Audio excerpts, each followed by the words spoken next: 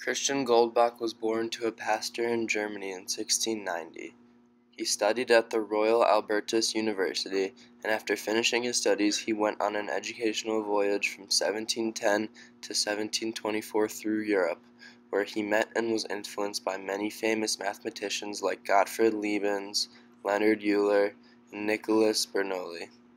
Back in Konigsberg, he got acquainted with George Bernard Bilfinger and Jacob Hermann, two more prominent mathematicians.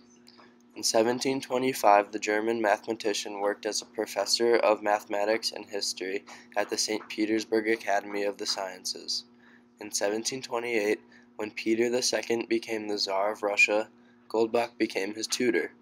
Goldbach was also able to write in both Latin and German. He worked on many theorems and ideas in the mathematical world, like the Goldbach-Euler theorem. Goldbach is mainly known for his own conjecture, Goldbach's conjecture.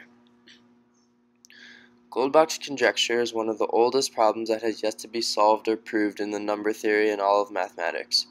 In 1742, Goldbach wrote a letter to Leonhard Euler, a Swiss mathematician who'd made important and influential discoveries in many branches of mathematics like infinitesimal calculus and graph theory, in which he proposed the conjecture that every integer which can be written as the sum of two primes can also be written as the sum of as many primes as one wishes, until all terms are units.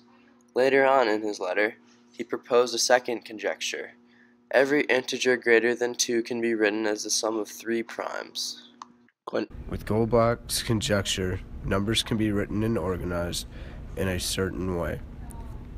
This way is called Goldbach's number. In this form, a positive integer can be expressed as the sum of two odd prime numbers. The number can also be expressed as a Goldbach partition.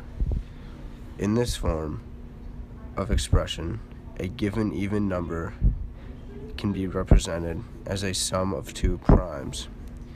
Here are some examples. 6 is equal to the sum of 3 plus 3. 8 is equal to the sum of 3 plus 5. 10 is equal to the sums of either 3 plus 7 or 5 plus 5. And 12 is equal to the sum of 7 plus 5. The conjecture has been shown to hold for all integers less than 4 times 10 to the 18th, but remains unproven despite considerable effort. Since 4 is the only even number greater than 2 that requires the even prime 2 in order to be written as the sum of two primes, another form of the statement of Goldbach's conjecture is that all even integers greater than 4 are Goldbach's numbers. Even integers from 4 to 28 as sums of two primes. Even integers correspond to the horizontal lines.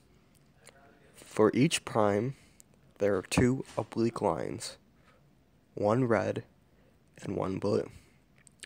The sums of the two primes are the intersections of one red and one blue line, marked by a circle.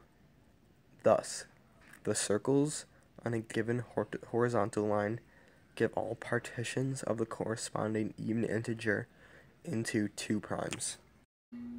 So a conjecture is something that people think is true, but cannot be proven like a theorem. So in Goldbach's conjecture, it states that every even integer greater than 4 can be written as the sum of two prime numbers. So first we're going to look at all pairs of prime numbers whose sum adds up to 36. So in order to take a better look at this and how Goldbach's conjecture works, that states at least that there's one set of prime numbers greater than 4 that add up to 36. We're going to look at 36 and all the prime factors.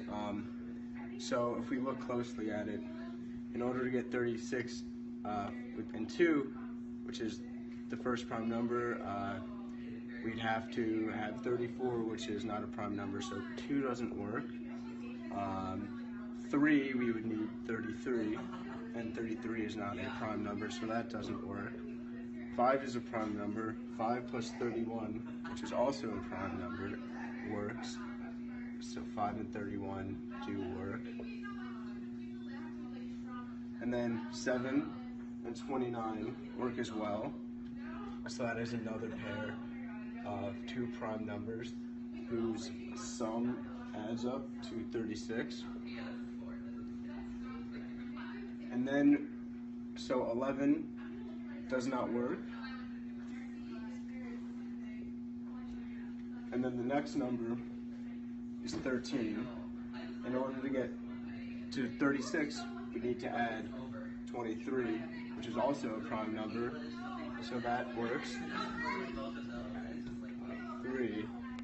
And then we have 17 left and 19 left, which are both prime numbers, and they add up to 17.